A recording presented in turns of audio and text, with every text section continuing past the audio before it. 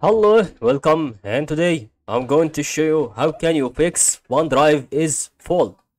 So OneDrive is full. To fix it, just follow this video now.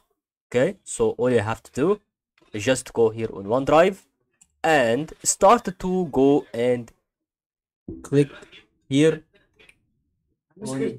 on this OneDrive and right click on it, and then start to go and click on settings. Once you click on settings here, you will find out this page and start absolutely to click on account.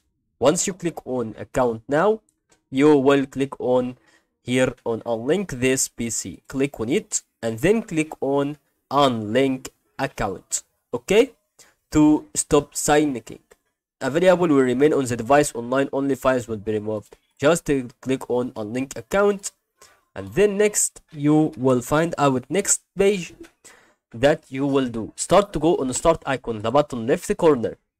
Start to type settings. Once you do that, you will find out now this page, and then start to click here on apps. Once you click on apps, you will start to type here OneDrive.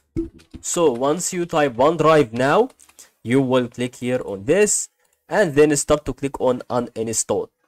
And I hope you understood this video. So thank you for watching today. Good luck.